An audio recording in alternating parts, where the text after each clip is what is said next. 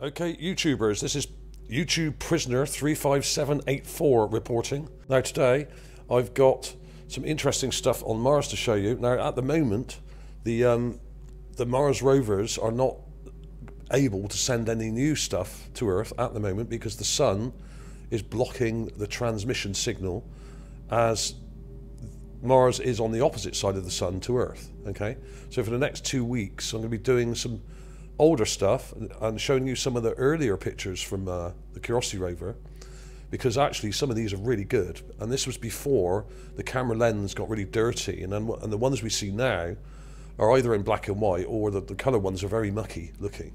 But these are quite clear because this was early on in the mission. This is Sol 393 Master Right. Now this is a calcified figure and gargoyle. Okay, I'll go straight into it and show you, and then I'll show you these up close in a bit more detail as well. Now this is the gargoyle. Now it's just on this ridge, well it's not a ridge, there's a sort of group of little pebbles and rocks all kind of stuck together, and then there's this little thing sticking out. Now how big is this? I think this is probably only a few inches in height, but it's got a clear sort of oval part here with a head and a nose and a mouth with teeth in it and a chin, and what looks like a little hand-shaped object just to the side of it here and slightly behind, and it's got this weird sort of collar coming around there. That was interesting. I'll show you that up close in a bit more detail in a second. And there was this thing. Now this initially looks just like a pile of sort of pebbles stuck together, but when you look at this closely, this has got some very interesting details on it. Now this is also only probably about 4 inches or 5 inches tall, a bit bigger than that gargoyle thing I just showed you, and this is really weird. And if I show the magnifier, we've got here what looks like a figure here. This is a head. We've got an arm here with something attached here, and then something coming down here and down to here. Almost like it's a sort of mechanical object with an arm with a joint here. I'll just show you where to look on the Gigapan here. The little gargoyle is right at the bottom here, so it's quite near to the rover and it's very small. This is probably only a few inches in size, this thing, just here. Okay, and you can see that weird hand thing there, and this oval joint like a collar, and this is the head. Okay, so that's near the bottom. Now the other thing is over here. It's a bit taller than that, probably a couple of inches taller, and it looks like a kind of rock or lump of clay that something's kind of stuck onto and calcified and solidified in the sun and dried out. So it's very strange. And even in the raw clip here, if you look carefully, let's go back a little bit and use the magnifier. If you look carefully, you can see there's 2 little nostrils here. There's a head.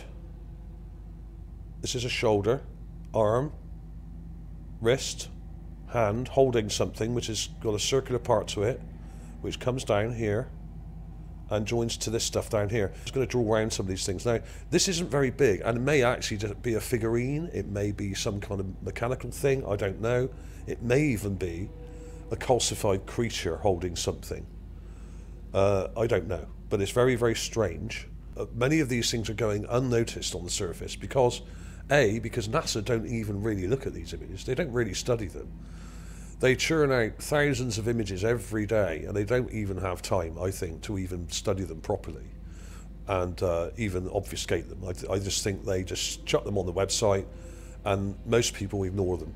And there's only a few of us out here, a few thousand of us around the world, who actually look at these really closely and study them and analyse them properly and up close. And that's when you find interesting things.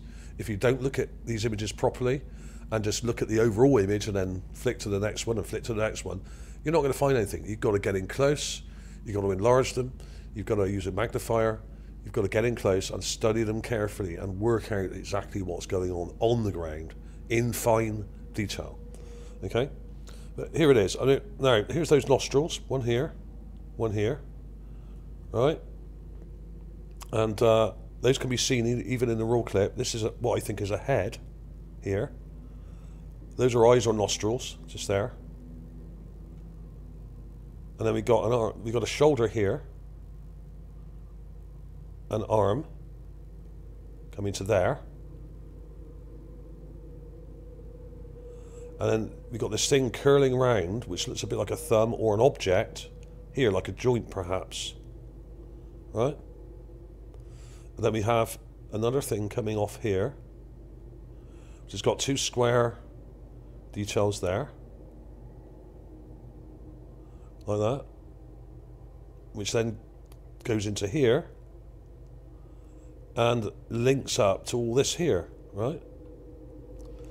And then we have this rather smudged out area. I've tried to sharpen it a bit. We've got a roundish part there with what look like two dots there and a nose maybe. And this kind of joins to that, like that. And it's all kind of jumbled up and mixed up with bits of clay and what look like sedimentary deposits that have stuck to it, or bits of clay that have dried out, and some of it's cracked and fallen away. And this is eroded, of course. And then we have down here some weird stuff going on down here, which look a bit like feet. Okay, or at least one foot there, and possibly another one here. Right? So we've got a weird jumble of stuff here that's kind of calcified and stuck together like this, right? And this, I think, is the back of this thing, with the sort of spiny parts on the back, right? And it's kind of joined to this down here. Very, very strange. And if you look at this thing, it's got this kind of detail here, coming around like that, and then here, like a nose sticking out there, almost. And there's some detail there. Possible ear detail. Is this a figurine? It could be. I've found many, many figurines in this area. Some of them of gargoyles, some of them of creatures, all different types of animals. Some of them of people, little people, and even women and men, which look human or humanoid. Some of them don't. Some of them look very unhuman, or more humanoid-like rather than actual human types. Some of them look like little lizards and animals that have been carved. I think that a lot of these things may have been burial items. So that was that really. A real interesting jumble of things here.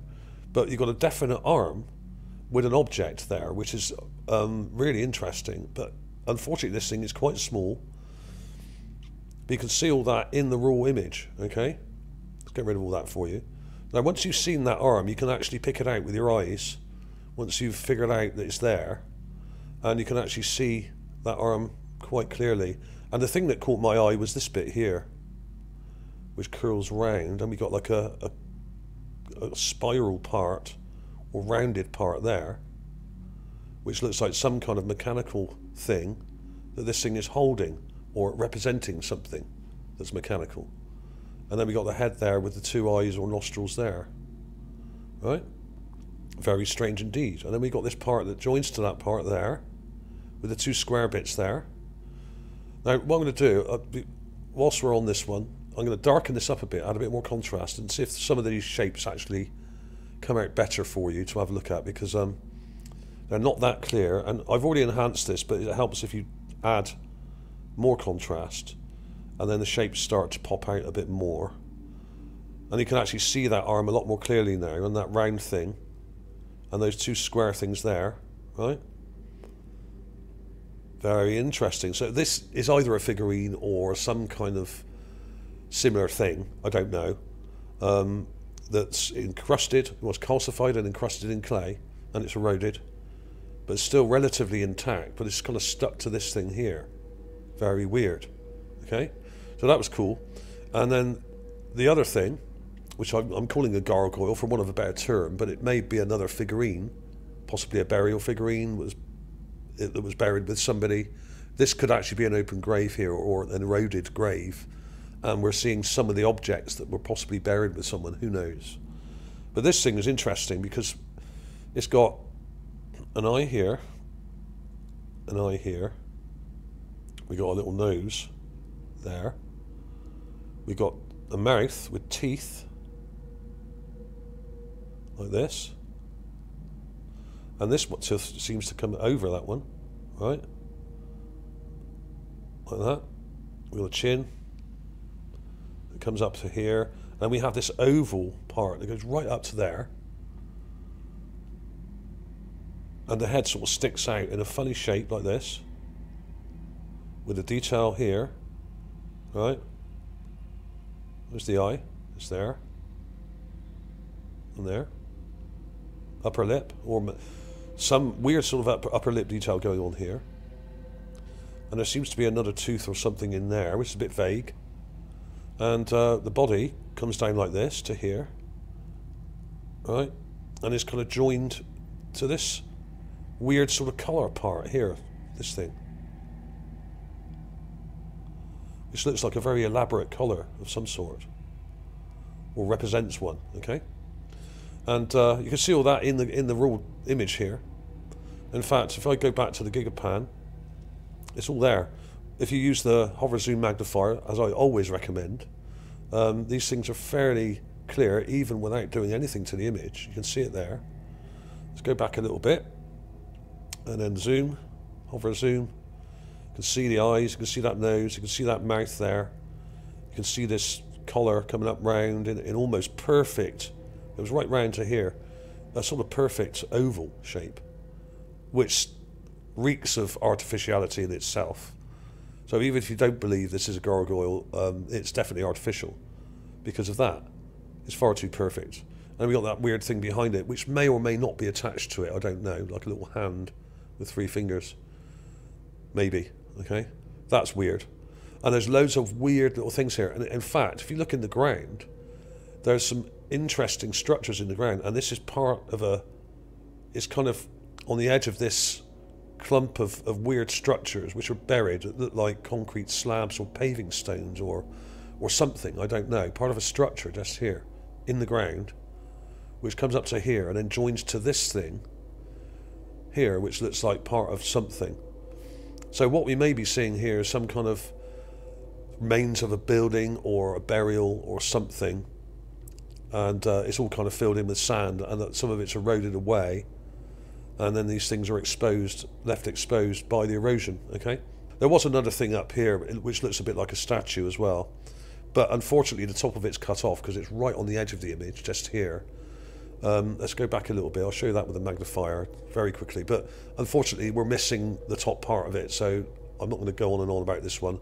But you can see it has a nose here with 2 nostrils, an eye here, an eye here, and the mouth with some weird detail there, like a lip or a tongue sticking out. And there seems to be teeth detail there. 1, 2, 3, 4, 5. So that's right at the top of the image here. But like I said, it's right on the edge, so we're only seeing the bottom of it. Unfortunately, we're not seeing the top of it. This would probably come up like this. And I have actually looked for this in other images and sols either side of this, and I can't find it from another angle, unfortunately. So we may never see that in its full entirety. There was this one, exposed rebar. This is a really nice one, this. Lovely detail in this one. Now, 1 or 2 people may have seen this before or shown it before, I don't know. But this has got some great detail in it. Really nice detail. And this is 1685, okay? Sol 1685. We got loads of very fine layers of eroded shale and mudstone here. Really fine, right? And we got little things sticking out in the ground, like this tiny, tiny shard of something sticking out, this white thing. Okay, like a little metal pole, or it's probably a piece of this shale rock that's at a funny angle, but it's really strange. And some of this stuff is so fine and so thin, you just wonder how it survived the conditions. And over here we have what looks like rebar. Now, some of this may just be shale rock that's eroded and broken in a funny way, but this one looks just like almost like a rifle sticking up there. And there are others like this that I've shown. These crop up quite a lot, and they tend to stick out of rocks like this, and then stick out at a funny angle. Now, I think these are actually pieces of metal that were inside this concrete here. And like I've said before, I've shown many times before, a lot of this stuff is actually concrete. It's not just shale or mud rock or whatever, or sedimentary layers. A lot of this stuff is concrete, and it's got metal rebar, this reinforced concrete that's eroded, and some of the metal parts have survived and stick out. Right? That's maybe what we're looking at here. And there's some more up here with lots of real fine detail on it, some of this. And then there was this thing, the box. This is actually a box, a metal box. It's not made of rock, this is metal. And I'll put a clip of that in. I've got another angle on that which I can show you with a lot more detail, okay? But that's really cool. And when you see it from the other angles, you can see into it and it's completely hollow, right? From this angle, it doesn't look that convincing, but when you see it from the next angle I'm going to show you in a minute, you will be like, wow, that's an actual metal, corroded metal box, okay?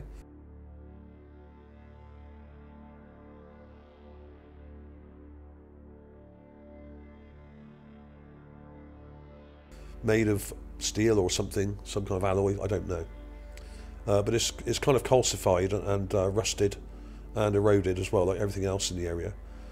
This may have been a box, another box here, and it's all kind of corroded away, but the way it's balancing on here is absolutely mental. You can see the shadow underneath there, look. So this may be metal, some of it, okay? Which is why it's maintained itself in that way and not just crumbled, okay? So there's some crazy stuff. So that's Sol 1685. The main one I showed you earlier that was Sol 393. I've got loads of other stuff I want to show you, but I'm gonna wait a couple of days. I've got loads of new stuff that I found, and I've been uploading a load of stuff that I found in the past as well. I will be doing a lot more videos on the Sunday now. It seems to work well. I get slightly better coverage on the Sunday for some reason. Even though my channel is actually censored by a factor of about 80%, the numbers you see on my videos are 80% redacted, okay? Now that not only means the actual new subscriber number count going up, that's redacted by 80%, but also the view count, okay? And that's what's happening, and this has been happening now for about 4 or 5 years, well, since 2016, so that'd be 5 years. So one of the most plagiarized, yet one of the most censored channels on YouTube. Thanks for watching, everybody. Please like and subscribe if you haven't already. Please share it on social media. Please give the thumbs up. Thanks for watching. I will see you soon.